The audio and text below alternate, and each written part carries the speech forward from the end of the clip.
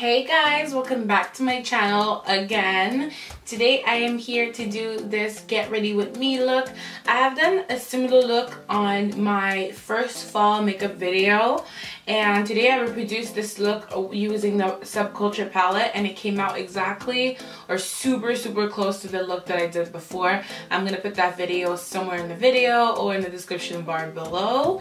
And I've changed my background. Don't you like it? Please tell me in the comments what you think about my lighting. I feel like my skin is true to its like shade and tone, and my lighting is working because everything is just working. My foundation matches, everything just looks one. So hopefully you like it. Also, I went back to dark hair because it's fall. I love dark hair.